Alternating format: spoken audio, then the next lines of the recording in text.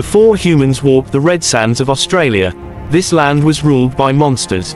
Giant beasts roamed the continent, creatures so bizarre, they make today's wildlife look tame. Meet Diprotodon, the world's largest marsupial. It looked like a wombat the size of a car. Weighing up to 2,800 kilograms, it could crush small trees underfoot just by walking. Now imagine a kangaroo that ate meat. That's Prehistoric, the short-faced kangaroo. Standing over 2 meters tall, with powerful forearms and a flat face, it may have been more than just a vegetarian boxer. Then there was Genuice, a 2-meter-tall flightless bird. It couldn't fly, but it could run fast. Its massive beak could crush fruits or bones. And lurking in the shadows, Megafauna, a giant, venomous lizard over 5 meters long. Think Komodo dragon, but faster, bigger, and possibly deadlier.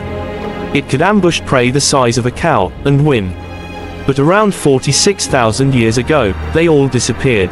Some blame climate change, others say the arrival of humans, with fire, tools, and spears, marked the end.